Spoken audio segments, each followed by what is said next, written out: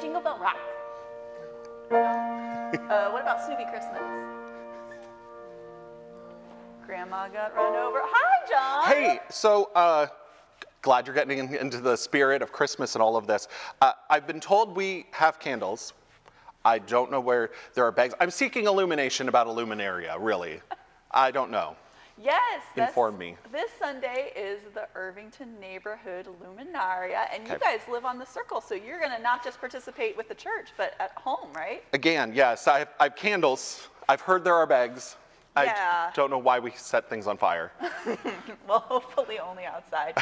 On Sunday, so at 6 o'clock, we'll have music in the sanctuary for people to come in, and if you want to walk around the neighborhood and enjoy the Luminaria, this is an open event for really the neighborhood and an opportunity for us as a church to share in some of the themes of Advent. I know we're doing how does a weary world rejoice in worship, and Christmas can be a very complicated time, so we're having bags, if you can find them. Yeah, we're working on that. And sand.